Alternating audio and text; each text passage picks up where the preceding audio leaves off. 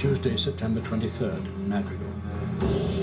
Word was sent to King Ulrich within moments of our arrival through the World Knot, and before an hour had passed we were brought before the throne. King Ulrich listened intently as Garrick recounted the events leading up to our arrival in Madrigal. As soon as Garrick was done, King Ulrich ordered the 7th Legion through the World Knot to Scales.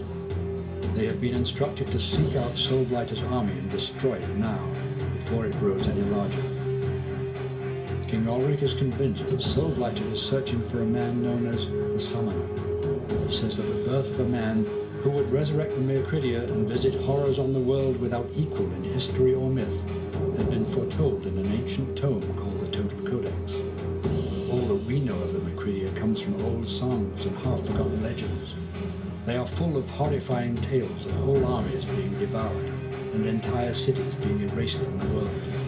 They were eventually defeated by the hero Connaught, who imprisoned them in a powerful artifact called the Tame. King Ulrich says we must travel through the World Knot to Covenant and retrieve the Total Codex from the newly rebuilt library. He says that with the Codex we may be able to find the Summoner before Soulblighter can. According to the journal, a similar expedition was undertaken during the Great War. It seems ironic that 60 years later we will be going through the same World Knot to retrieve the Codex once again.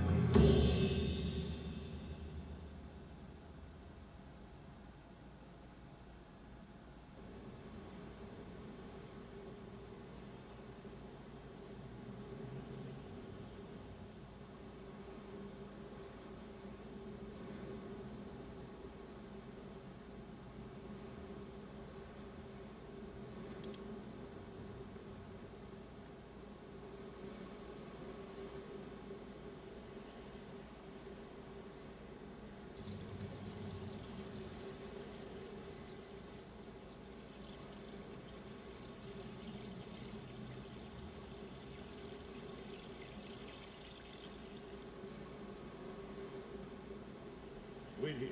I'll be out with the Codex as soon as I find it. Protect the entrance until I return.